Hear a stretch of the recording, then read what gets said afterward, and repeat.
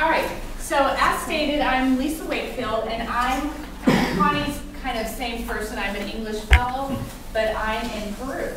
So I'm based out of Lima, Peru, and I'm there for 10 months working with the Ministry of Education, and Connie needed a presenter, so I said, hey, I'd love to go to Chile and present. So I'm here, so thank you all so much for coming tonight.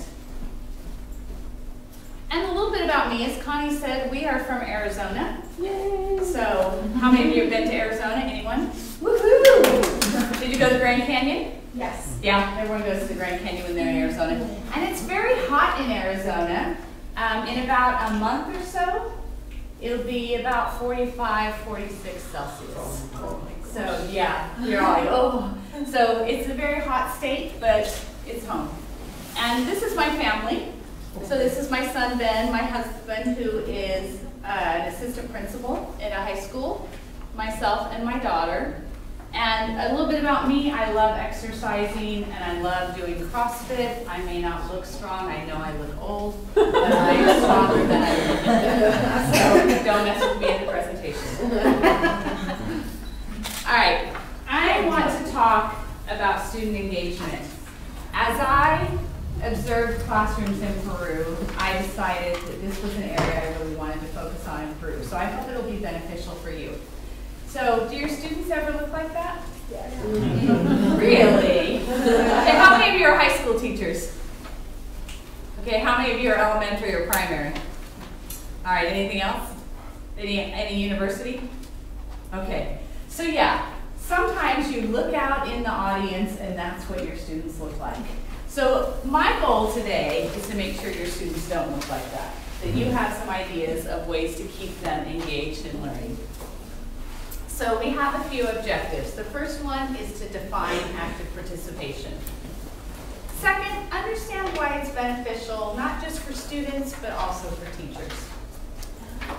We're going to learn some strategies today, and not only are we going to learn them, but I'm going to make you practice them.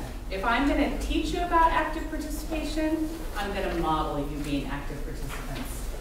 By me. And then I want you to reflect upon the strategies I teach and ask yourself, will these fit my teaching style? Can I use them in my classroom? If not, how can I change them and use them?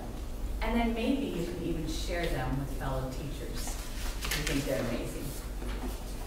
All right, so student engagement. I don't like having that computer because I feel stuck to it. There's a man in the US, his name is Dr. Schmoker, and he was an educator, and he decided to go out and observe 1,500 American classrooms. And in doing that, he created a book called Results Now. And this is what he found. 85% of the classrooms he observed had less than 50% of the students engaged in learning. Let's process that for a second. 85%. So what that means is only 15% of those 1,500 classrooms had more than 50% of the students even thinking about what was going on in the lesson. That's America. Would you say it's true in Chile? Yes. Yes. Yeah. So I want you to kind of think about that. And I mean, when I read that research, I was like, that's terrible. What are our students learning if they're not actively engaged? Oh, and I forgot to tell you, there's notes. There's little blank space in your note taker to write in information where things are underlined. So, but don't turn the page yet. Don't turn yet. Because here's your next piece, and I don't want you to cheat. There's no cheating. So I want, first our first strategy is think, pair, share. So I want you to think, what is active participation? What do you think I mean when I use the word active participation? When you're done thinking about what that might mean, and there's no wrong answer. It's whatever you think. Then I want you to turn to a partner and pair and tell each other what you think it means, and then I'll ask a few of you to share. Take a minute and think. Then when you're ready,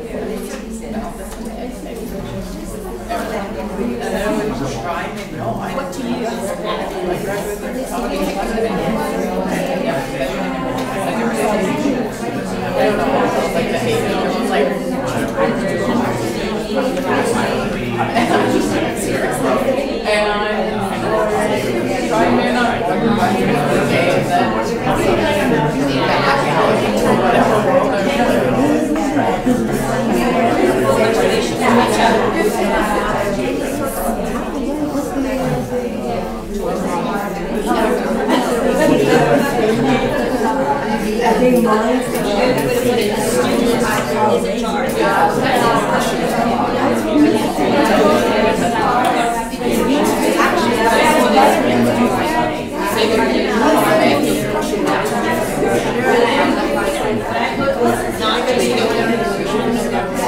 let's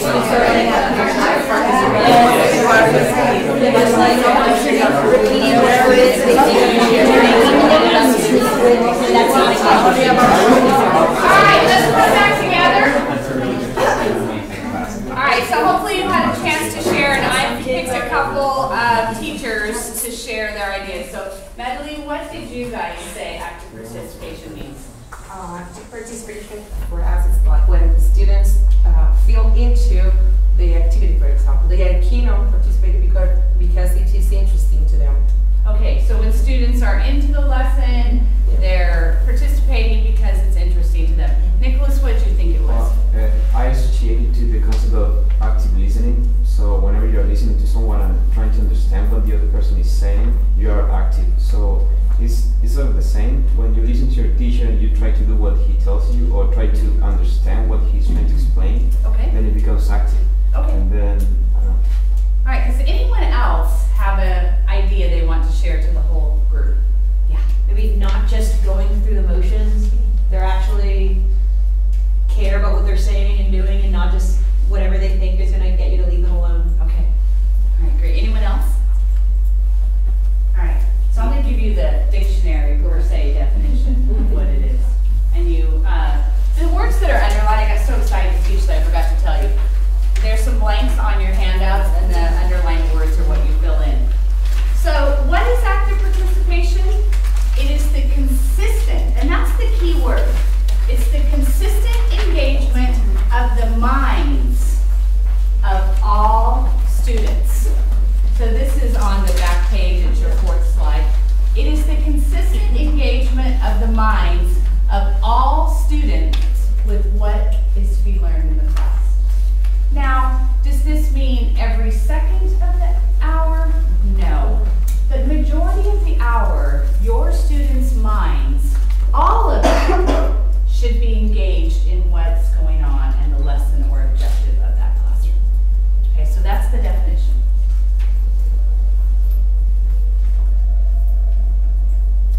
So this is sometimes what happens in a classroom. Teacher's typical classroom question.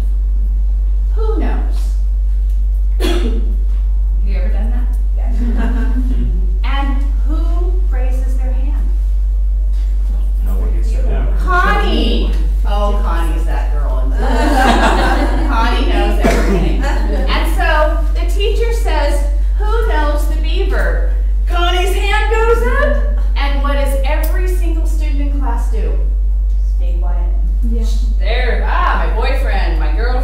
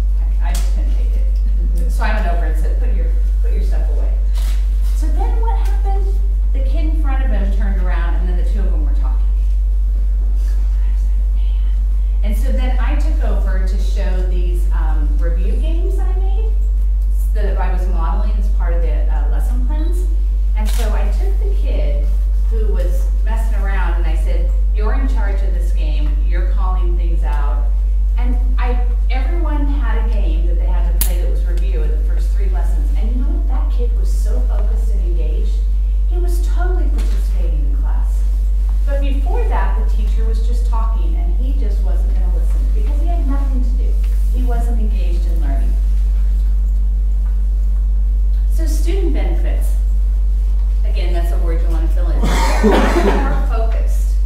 If you do engagement strategies, they are going to focus on the learning, on the lesson. They're going to have better memory. If you're just sitting and being talked to, do you remember everything? Or do you remember if you have to do something with it? They're going to have ownership of their learning.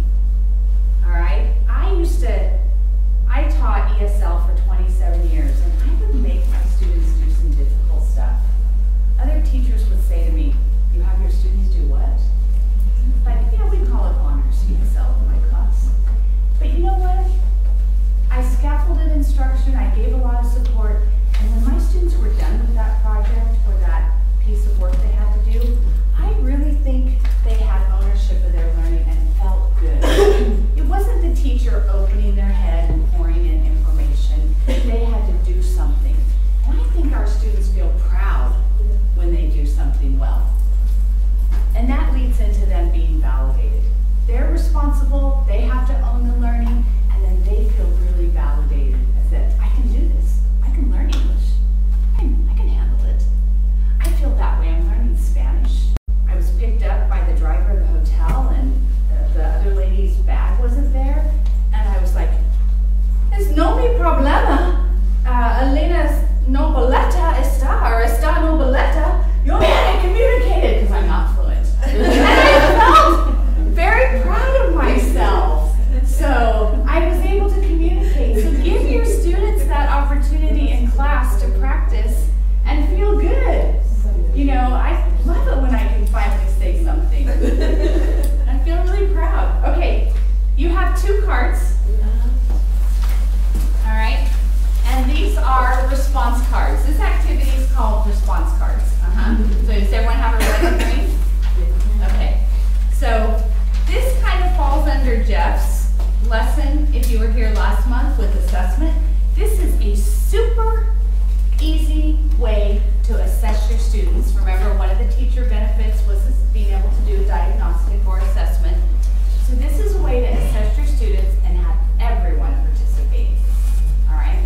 So we are going to practice. So first we're going to practice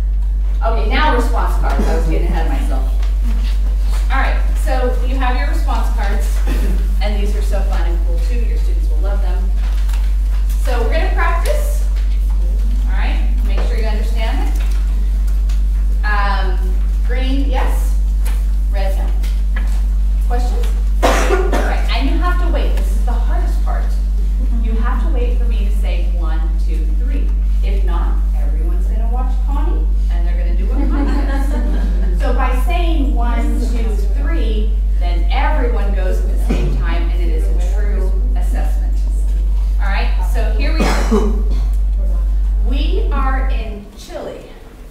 Oh, I didn't say. And guess what? Your students will do the exact same thing. Your students will do the exact same thing. So you have to coach and you have to model. All right, we are in Chile. 1, 2, 3. Woohoo! Everyone has the right answer. Okay, here's the next practice. It is Wednesday. 1, 2, 3. All right, excellent. Okay, here's the real one. Here's your test. Teachers who use active participation strategies are more effective.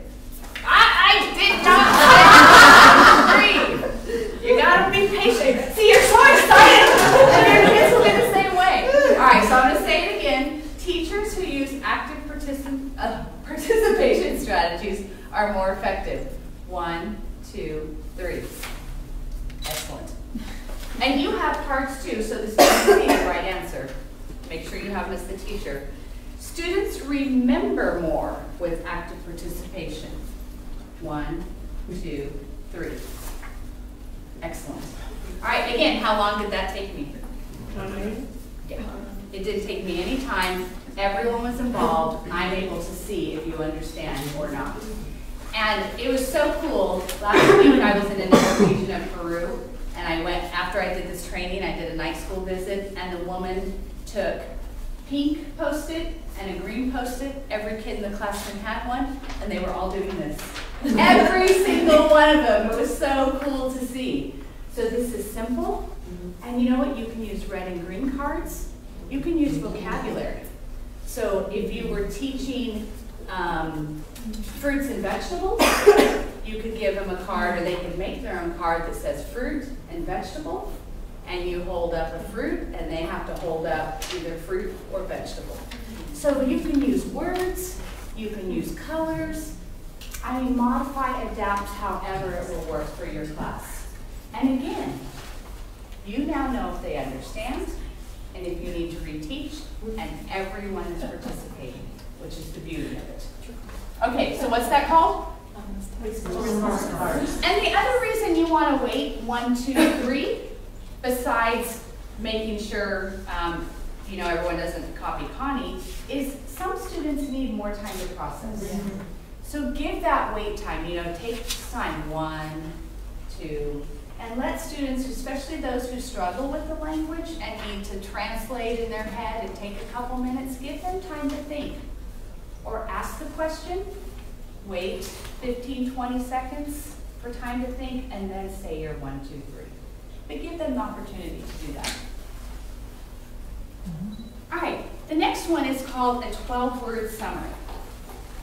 And it is to summarize, for you guys in a minute, we're going to summarize what active participation means in 12 words or less on your paper.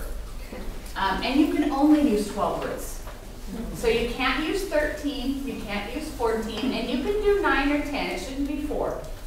It should be as close to 12 without busting 12. All right? So if you need to go back to your notes and read the definition of active participation, go ahead and do that, and then take about 2 minutes and summarize what active participation means in 12 words or less. And just write it right next to the slide.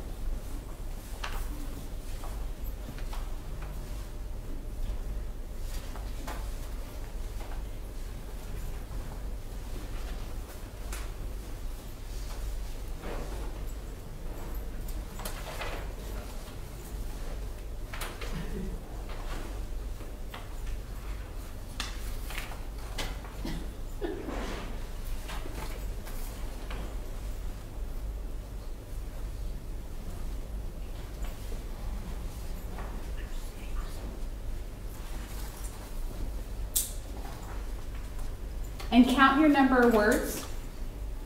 Okay,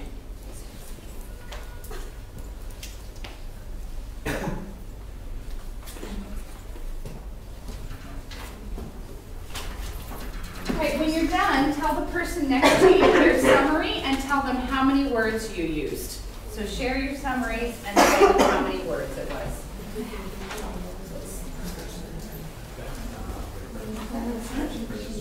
Okay.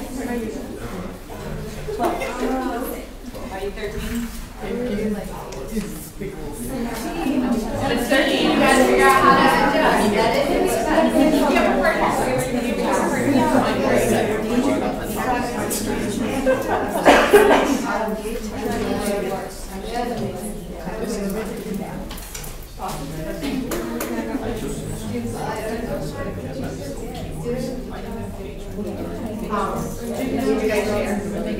I was thinking this is very appropriate for students. No, it's Twitter age. I use Twitter so summarize things. What is your summary?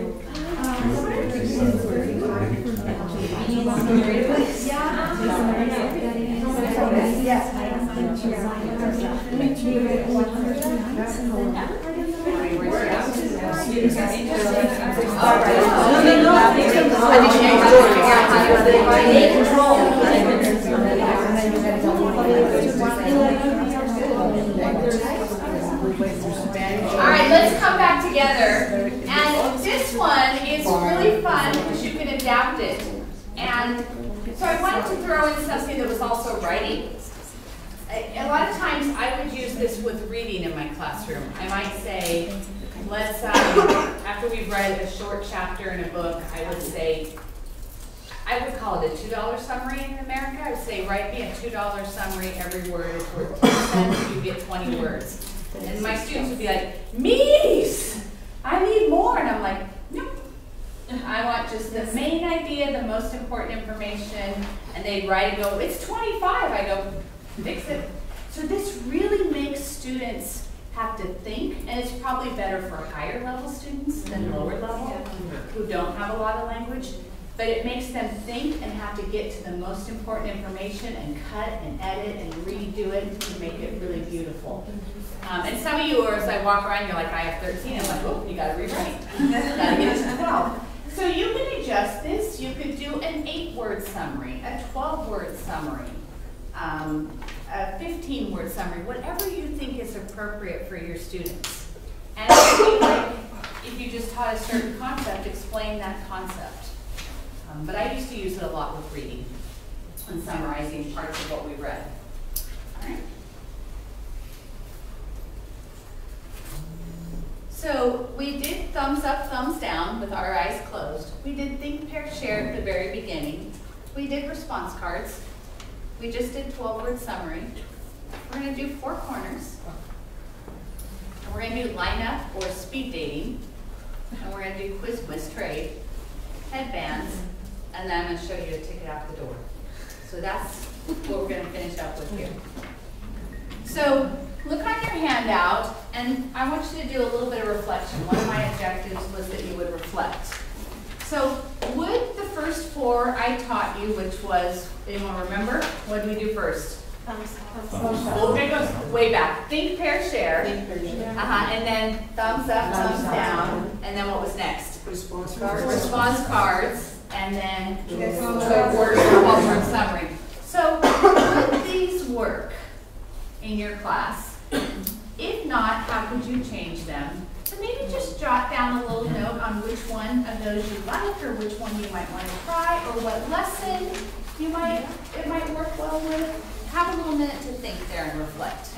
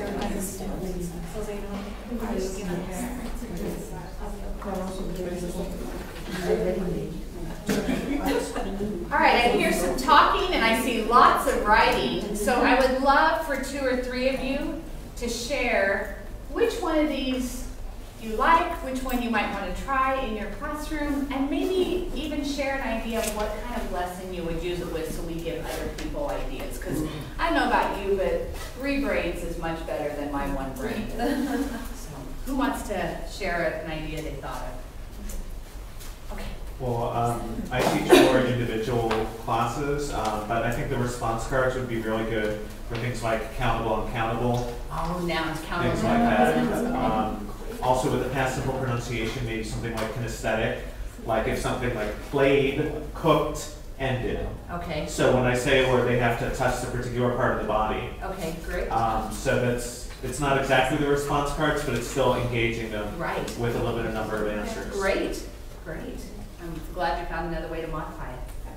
Think compare share is really good. I teach like smaller groups Okay. of teens, but I would also make them make a little something at the end, like Okay. what did a little 1-minute thing? What did you decide with your partner? What did you talk about? Yeah. Because otherwise they'll just not do it. Yeah, you could extend that to the writing piece where think about it, talk about it, now everybody write. And you know, part of this presentation, the longer version, I have covert and overt behaviors, and that if you're doing something that's overt that you can see versus covert, when you pair those 2 together, like think you can't see. But once you make them pair and share, then it becomes active. All right, someone else who has an idea.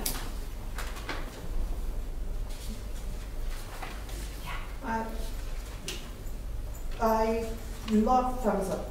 Oh, good. And how did you use that? And I have never used it. Okay. I think it would work great in my class, in my classes. Of course, you have to train them to do this, so you have to do it a couple of times. And I think it would change a lot what is happening right now. Yeah, and then you could see if they understand or not, which is the beauty of it. Okay, great idea. I think that definitely thumbs up and thumbs down, along with the response card, will work in my class, especially if I transform these activities in a competition. Because I don't know why, but larger groups love to compete among each other. I wonder if you could, and I'm just thinking out loud, that if you had, you know, divided the class in half, and then, you know, oh, this class had more, you know, correct answers with response cards. You guys better do better. I don't know, is that what you're thinking? Yeah. Okay, cool, cool. I never thought of doing it as a competition. That's a great idea. All right, well, great. I'm glad you have some ideas. And I think your point is right on the nose, or on the money, as we say in America, that you have to train them. And I would totally encourage you that if it flops the first time, it's okay. Try it again. Because if your students aren't used to being actively engaged and participating, and they're used to being passive, they're gonna be like, what?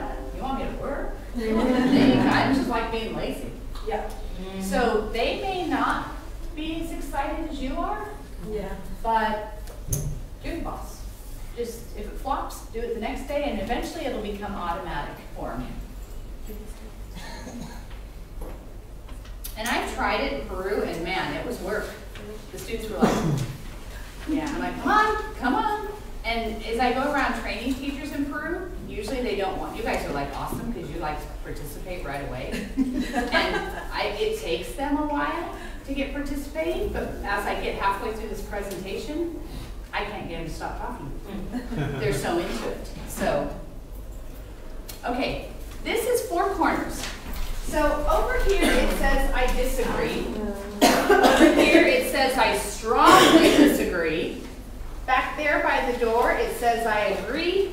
And then back by the fish tank it says I strongly agree. All right?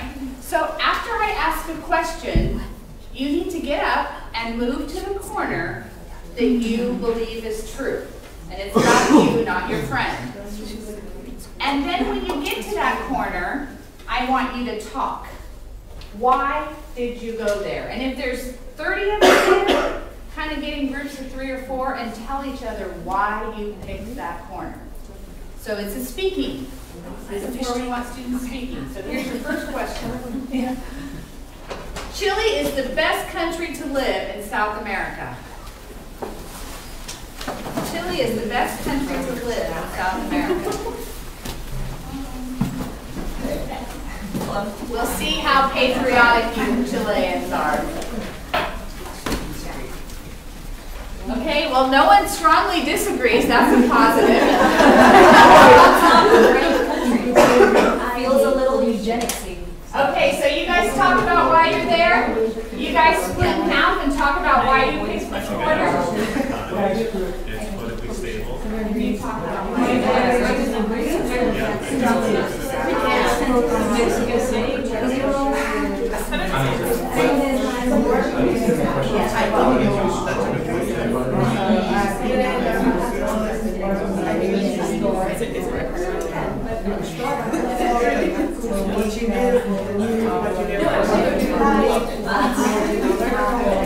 We're already like below.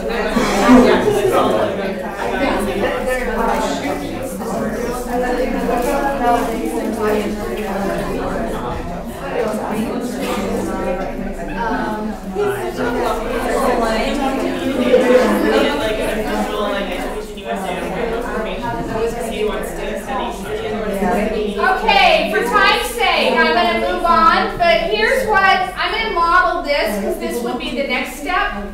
So, that corner, what is your statement again? Strongly agree. Okay, I want a reporter from each group, so strongly agree. One person tell me why you're in that corner. Why do you think Chile is the best country in South America? Okay, you have about 30 seconds to answer. Everyone else listen. Well, it's economically stable, it's politically stable, it's safer than other countries, and this is maybe my personal opinion, but at least in Santiago they have really good public transportation. Okay. This corner that agrees. One person tell me why you're in that corner. So I'll summarize what our group said. Okay.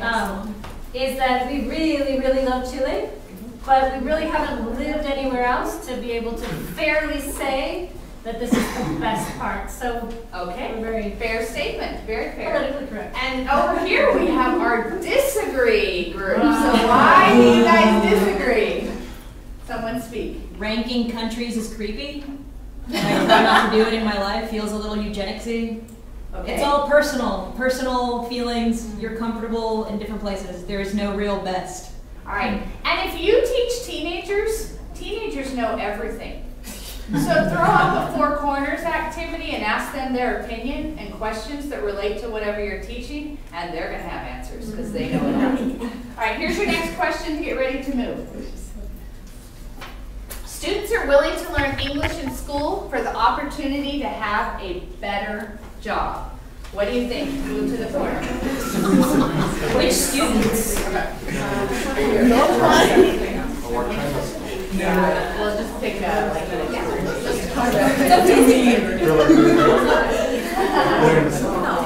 Alright, pick a corner and then talk why you're in that corner. Again, we're in the same group. Yeah. Alright, go ahead and talk why you're there.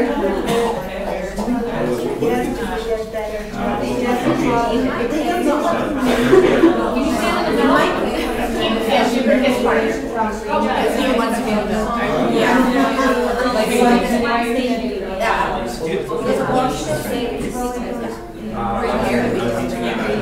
But those are their main words. Are they interested in like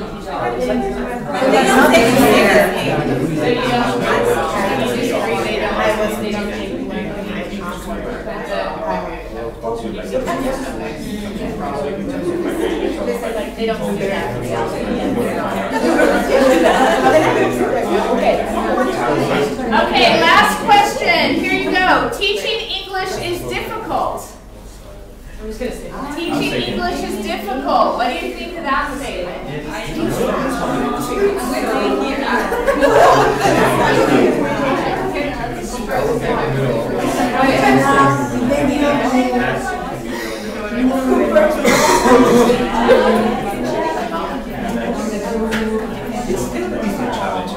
Connie, you take off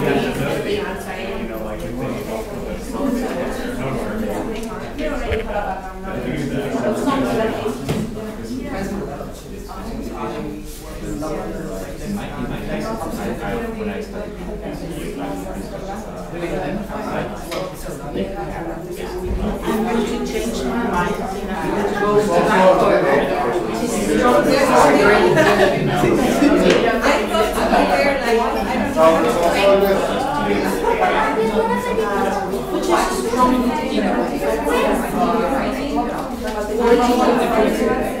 Alright, last question. Here we go. To show you a modification. This is how you could modify it if you wanted to.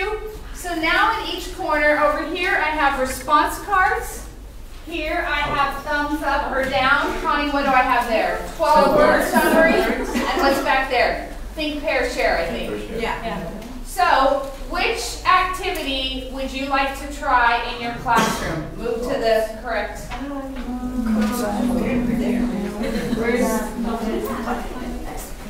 So this is just a way to modify it.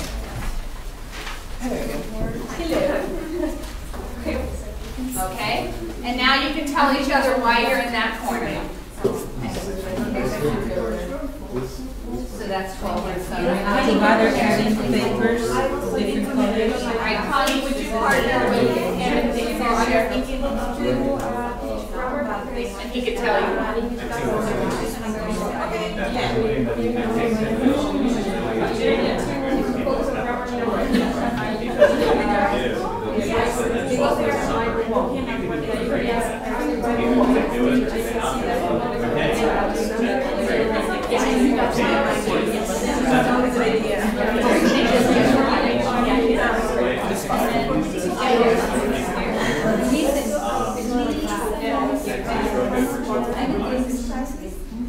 All right, let's come on back and sit down, if you would, please.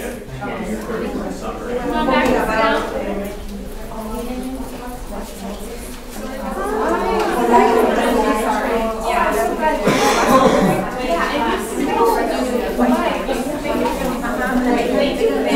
Yes, no, or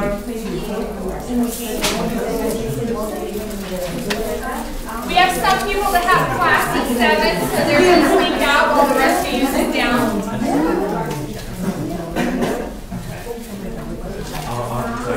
Yeah. And I hope to be done. All right, we're going to continue. So 4 corners is a strategy you can use in your classroom. And I showed you 2 different ways with agree, disagree, or you can just put up topics like I did. The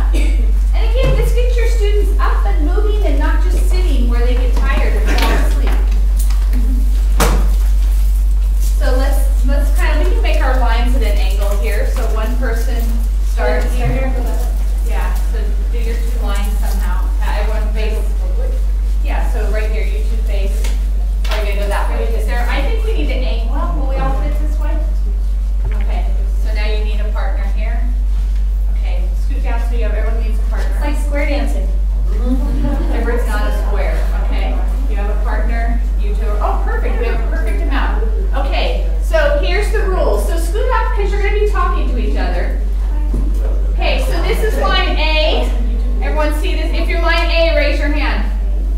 Okay, and this is line B. Line B, raise your hand. Okay, line A will ask, and then we'll switch it. And line A will be the line that moves. Okay, so on the count of 3. 1, 2, 3, go. 1 or 3.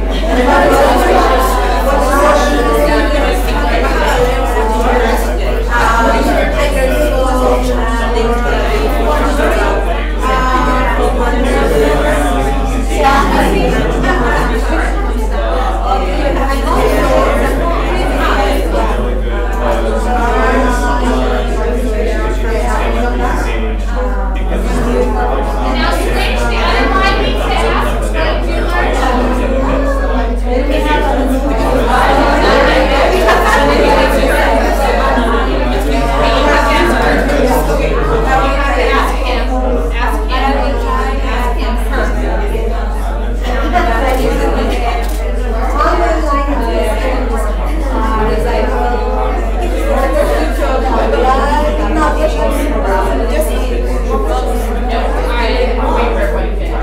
Okay, line A, the person in the end moves, have her move.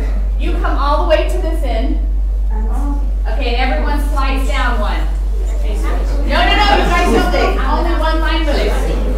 Okay, now again, the first line says, what did you learn today? They answer and then switch roles, and then you would move again. So let's practice it one more time. What did you learn today? Go ahead and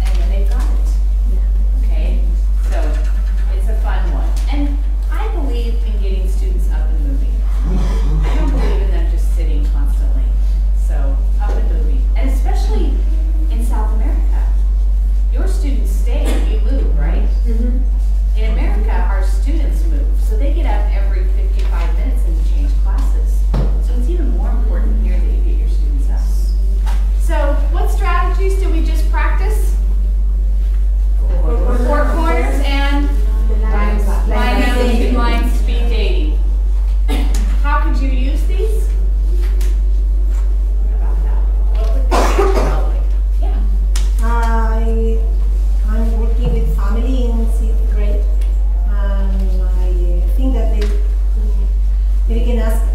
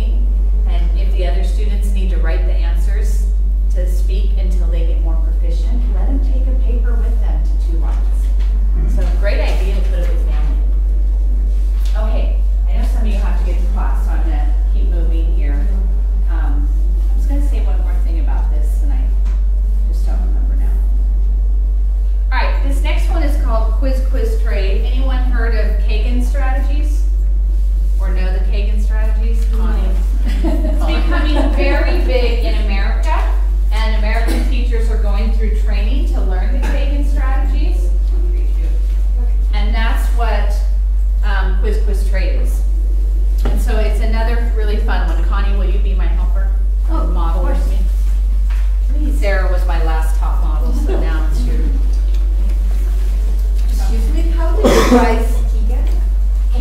K-A-G-A-N. Kagan, and I don't know if they're in yet, but back there's some books. I ordered books on Kagan strategies. Sarah, I'm gonna have you. They should be here if you order them. We just got a big shipment. So you kind of stand off to the side and just wait. Would be the next. So this is how it works. The teacher tells the students to stand up, put a hand up, and then pair up. And so then it's partner A and B. So if I'm A, I have to quiz Connie. And if she doesn't understand it, I have to coach her a little bit. She has to be nice to me. Yeah. And I praise her if she gets it right. If she doesn't, I kind of coach her a little bit. And then we switch roles, and then she shows me something. And then the key part is when we're done, we have to trade cards. And then we put our hand back up, and then we go find a new partner. That's where you're coming in, though. Okay, so Connie and I will model. And again, this is something that's a great warm-up or closure activity. It's great for vocabulary, and just 5 or 6 minutes. It works great with large groups. You can have students make these if you don't have time. Okay, so stand up, hands up, pair up. Hey!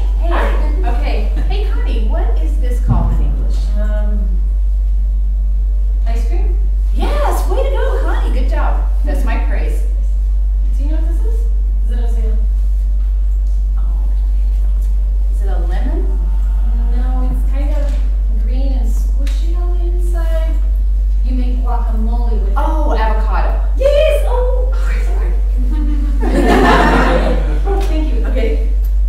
Hands up, pair up. Now you find a new partner. You quiz each other, and then you trade. Okay, so you all have a card. Can I say something? Yeah. Because I've learned this. I'm a terrible teacher sometimes. But it's so important to get your students to put that hand up. Yes. Because otherwise they just stand there. Yeah.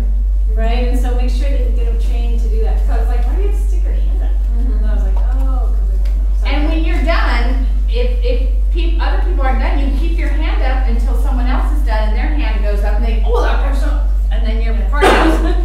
So everyone stand up, put your hand up, and find a partner and quiz each other. Okay?